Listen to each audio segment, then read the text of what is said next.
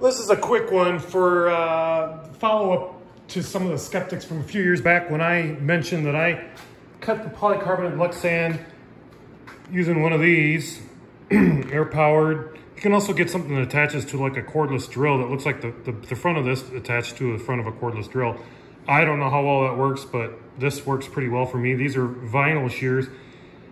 The video I did years ago talks about, you could score this with a sharp blade and then snap it, but then you got to go through both layers of the protective film. And someone was claiming, I could do it faster. And I'd say BS, you can, because this is a tip that I kind of figured out a few years back, is that this is 030.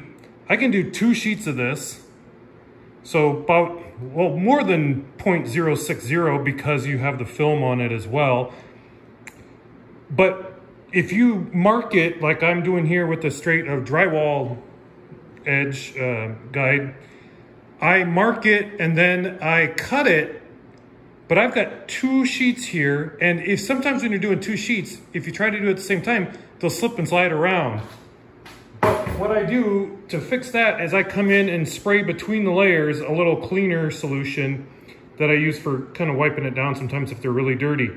That makes them stick together so they don't come apart or slide apart, and then you can cut them accurately. And so there you go. There's a quick way to get double your production in cutting. I wish I had a big shear instead to cut this stuff. It'd probably be easier and simpler and maybe even quicker. But I don't really want to spend the money on that or use up the space for that. So this is my alternative right now, is using those air-powered shears instead. So there you go. If you got the need for it and you're just doing rough cuts like I am for stuff, you can't beat it doing this way. You can do 2 at a time. I don't know that I don't think I've bothered to try. I think it might bog down a little bit. I haven't tried in the thicker plastics at all, 2 sheets, but I do it with the 030 all the time, and it works really well doing 2 sheets at a time.